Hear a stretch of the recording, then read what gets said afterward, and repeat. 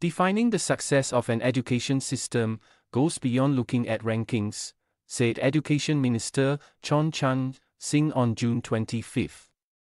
Such success should instead be defined by individuals' desire for continuous learning, and whether society can tap diverse strengths to build resilience, he added.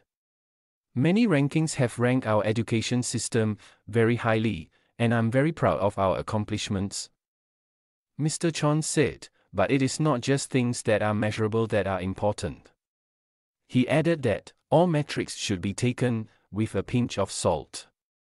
Mr. Chun was responding to a question from former diplomat Bilahari Kausikan, who is the chairman of the National University of Singapore's Middle East Institute, on the Republic's performance in a global test of creative thinking that was reported recently.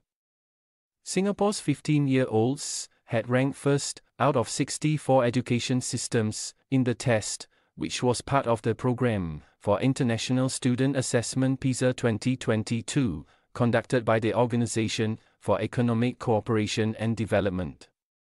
Mr. Kausikan was moderating the closing session of the Middle East Institute's annual conference with Mr. Chun. The definition of creativity looks different when applied to various contexts, Mr. Chun said, and is but one dimension of achievements. Creativity is not just about waking up with the light bulb coming on, he said. Creativity is a disciplined pursuit, a disciplined inquiry into issues, problems, and trying to find new and innovative solutions that add value. It requires a deep understanding of the surrounding context, cultures, systems, fears and aspirations, along with the ability to create new value propositions, said Mr. Chun.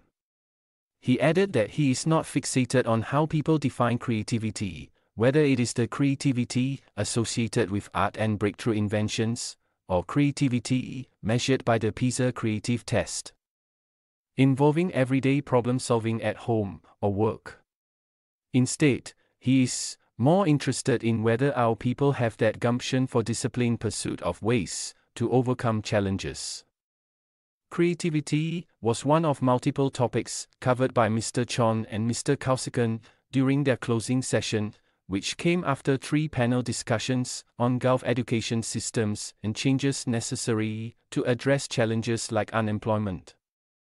Held both in person at Orchard Hotel and online, the conference had about 170 attendees in its 10th edition.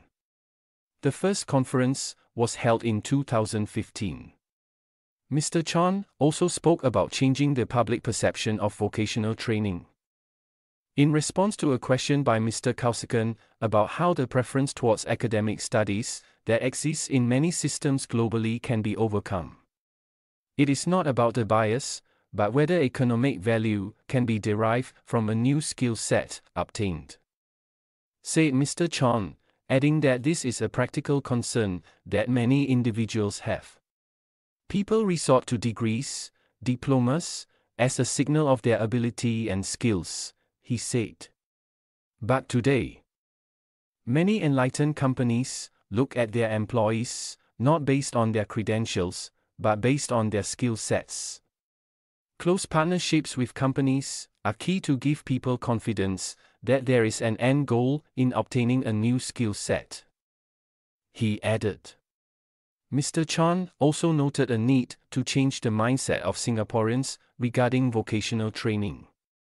He gave the example of how the Institute of Technical Education had intentionally upgraded its campus into a well-furnished one with good facilities, to foster respect for its students and help them feel a sense of self-respect. There is no one single way to overcome this bias against vocational training, he said. But there are very practical things that we can do in terms of shaping the environment and culture of how people who go into vocational training are treated and respected. He also talked about maintaining a quality teaching force, using technology for personalized learning, and how Singapore's education system had developed over the years.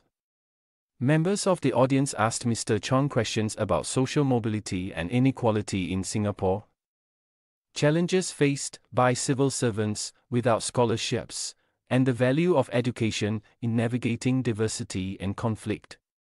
In response to a question about the Singapore education system's impact on the country's regional standing in Southeast Asia and whether more could be done to help other ASEAN nations develop their education systems, Mr. Chun said, "I'm not in the school of thought that I think Singapore should go around and teach other people." He said, "Every society has their own needs and their own context. We don't just pick and choose certain ideas."